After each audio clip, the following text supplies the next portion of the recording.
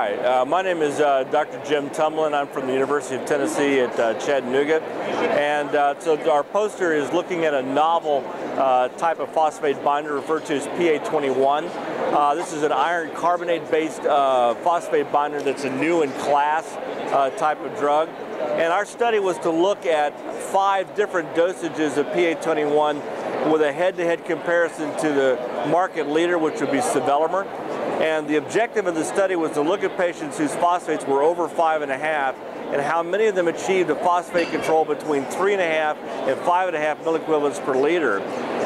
Also looking at side effect profiles and general tolerability of the drug. If we could walk over, I can show you some of the pictures of this.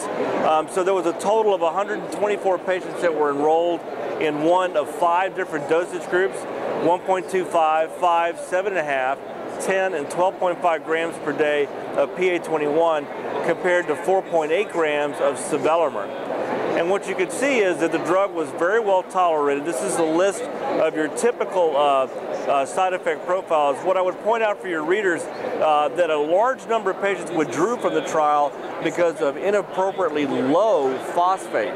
And it really gives you an idea of the potency of this drug, which was highly suspected to be a very efficacious phosphate binder. So another potential constipation of it being an iron-based phosphate binder was constipation, and you really saw very little signal, very little difficulty with constipation for the PA21 or the sevelamer. But the meat of the study is right here. So the efficacy in the light green are those patients that reach the endpoint of reduction in phosphate. The light darker green are those that completed all 6 weeks of the study. And what you can see is the PA21 at 1.25 was basically a placebo, no real effect, but approximately a 1.3 to 1.4 reduction in phosphate in milligrams per deciliter at the 5, the 7.5, at the 10 and 12. The PA21 was actually more effective than the sevelamer. So it showed non-inferiority at 5 and 7.5 grams, but superiority at the 10 and 12.5.